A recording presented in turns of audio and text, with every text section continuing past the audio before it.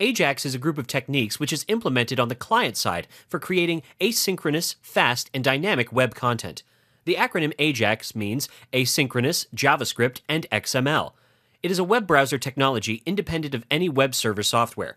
Ajax allows to send and retrieve data from a server asynchronously at the back end without disturbing the display. This technique, therefore, negates the need of reloading a web page, where classic web pages have to be reloaded if their content changes at the back end.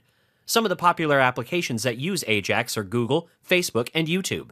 The technologies that have been grouped together to form Ajax are HTML, CSS, JavaScript, and XML/HTTPRequest. It is highly recommended for a user to learn the basic concepts of HTML and JavaScript before learning how to use Ajax. Let's do some basic Ajax techniques with the help of the above-mentioned technologies. We will start by making an HTTP request to the server using JavaScript. For that, we need to make an instance of the class XML/HTTPRequest found for all the web browsers.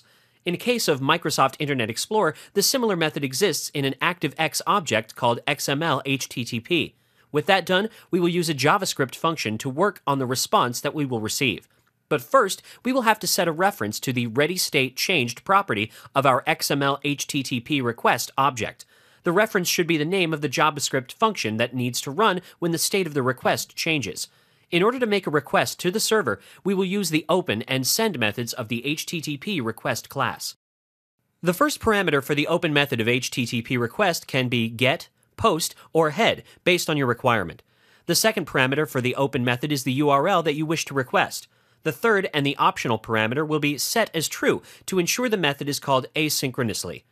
The parameter for the send method takes in any data you wish to send to the server with the post request. The data should be in a format that can be easily parsed, such as a query string, or in JSON or SOAP format. Now that the request has been sent, we need to turn back to the response processing JavaScript function that we discussed earlier. At first, it should check for the request state. If the value is 4, then it means the server response has been successfully received, and thus processing should be done. The state values range from 0 to 4, each with a distinct ready state. Then we look at the response code of the HTML server response. The W3C website lists all the codes that can be used. After that, you have two ways of obtaining the data sent by the server: the response text method and the response XML method.